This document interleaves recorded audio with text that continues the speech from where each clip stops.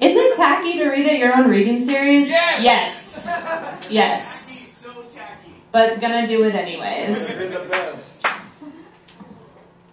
I know none of howling mothers, but I know stories about grandfather twilights that ravage empty gardens. I know none fishing or flying. I study body movements. I study sleep at 3 a.m. I study rocks, gems, and cards. Study witches on the street.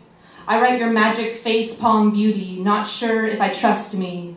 Hang garlands of roses over the punk graveyards. I know them like salted subways, rockabye, rockabye. They've got their aerial bloodstains, their cryptic electric tombstone. I've climbed to the top of their straight sleep sadness.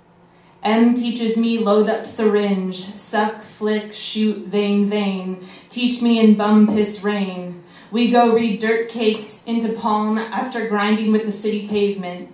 This story is harmonica easy.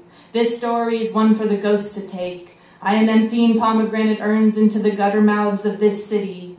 Send a trunk full of my body fragments to a stoop of a brownstone in Harlem.